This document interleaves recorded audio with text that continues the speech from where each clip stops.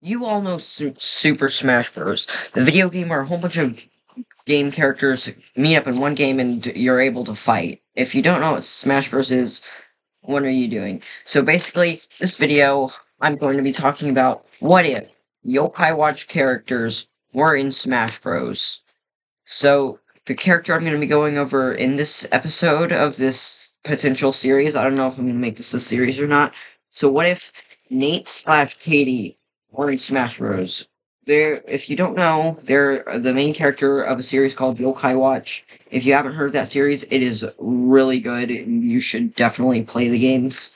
Let's just get into it. So, Nate and Katie are going to be character similar to how you switch between them. It's going to be similar to how you switch between male and female Pokemon trainer. That's pretty much the basics of how to switch between them. It's not like an in battle thing like Pyro slash Mithra.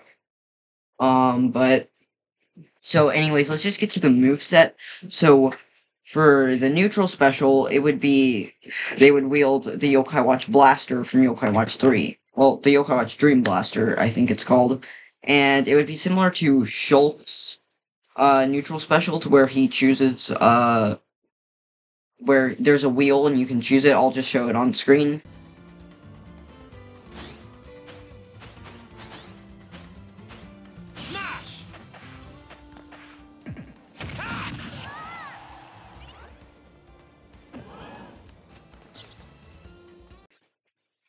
And so basically how it works is you choose one of the 8 tribes. There will be a wheel for like the 8 tribes, and they all have like different effects.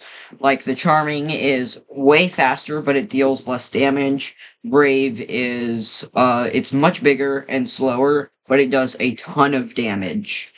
And then Heartful will give your opponent the draining effect. Eerie will make their controls reversed. Mysterious will give them the fiery effect. And there are like a couple others that I don't know what to do with. Like Shady and Tough. Well, Slippery. Slippery would be homing missiles. And then for Shady and Tough, I have no idea what to do with those tribes. So if you think of anything, let me know in the comments. And so basically, that is the entire neutral special. And after you choose one of them, you can fire those missiles for like about around 15 seconds, and then you have to wait for the blaster to recharge before you can use it again. And that's pretty much it for the neutral special.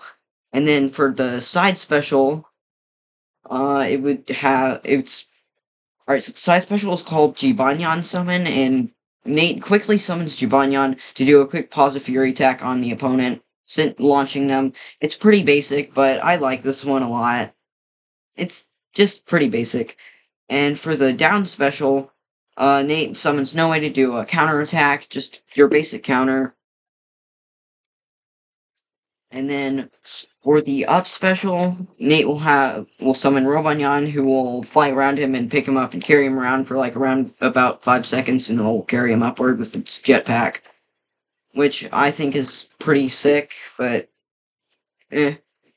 And then his grab Nate will summon Leodoni to grab the opponent so that Nate can like whack him and punch him. Your basic grab stuff. So it'll be kind of like a tether grab.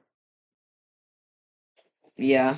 And then so for his A attacks, Nate will just for his jab, Nate will just swing his hammer that he has from Yokai Watch 4 around. Pretty basic. And for his dash attack, he'll just use the momentum and whack opponents with a hammer. Pretty basic. And his shield is literally just a normal shield. And for his aerial attacks, they're pretty much just the same as Young Link's, except with a hammer. I'll show it on screen.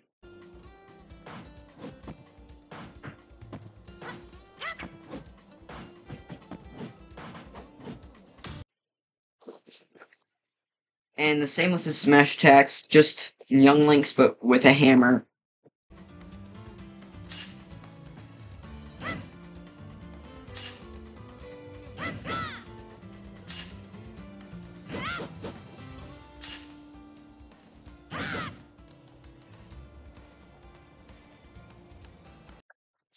And then that's pretty much it for the moveset. Oh yeah, I totally forgot. The final smash. So the final smash, Nate will take the Yokai Watch Dream and Dream Link it to the Enma Blade and do a giant slash like he does in Yokai Watch the Movie 3. And any opponents caught up with it will take a lot of damage and they will get launched. So that's pretty much it for the moveset. And then, so the extra stuff, like the taunts and stuff. So for his down taunt, Nate uses the Yokai Watch and searches around for yokai a little bit. His side taunt, Whisper flies around Nate, giving him otherwise useless information about his opponent. And his up taunt, Wazat flies by and eats Nate's memories, for leaving him temporarily dazed for a second. Yeah, and those are the taunts. And then there's only like a couple differences between choosing Nate and Katie. As I said, they're just going to be bunched up into one character. And so the only difference is the weapon. Nate will have his hammer from Yokai Watch 4, while Katie will have her paper fan thingy, I guess. So that's pretty much the only differences.